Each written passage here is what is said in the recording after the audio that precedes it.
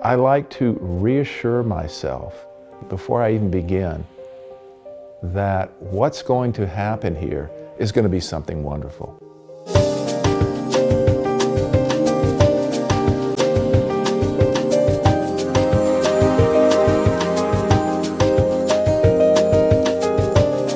I'm James Leonard, and I'm an artist. I think that every painter, as their career goes along, there's a certain, they evolve a style of painting and a type of painting, that expresses who and what they're really all about.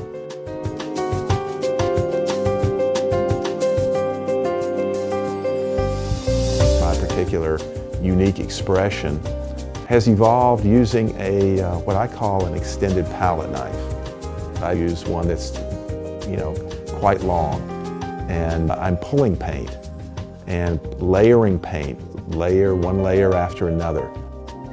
The effect, the final effect, is much like looking at a fence post that has been painted over time.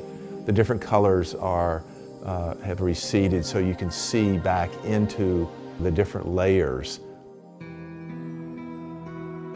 I'm very fortunate because I have a lot of freedom in choosing how I want to work. And how I really want to work is I want to integrate my own personal philosophy about my own life into my artistic life.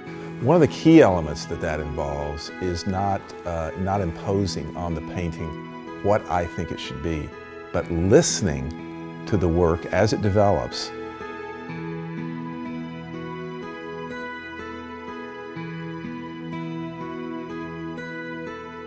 I have a strong leaning or tendency to create work that very often has what I would call a lot of visual information. There seems to be very often a very large water element in my paintings. They carry a strong feeling of the motion and movement of water. I love water. I've always been a swimmer. Did some open water swims. Swam Alcatraz, which was kind of fun, without a wetsuit. One of the elements, one of the strong elements that is present in my work is the development of a number of different layers. And these layers, for me personally, they have a lot of meaning. We, as people, myself included, we carry a lot of different layers metaphorically in our lives, and to be able to be aware of those different layers and to access those different layers, I think is very important in knowing oneself. When I started painting full-time, it was absolutely my wife that gave me the opportunity to do that.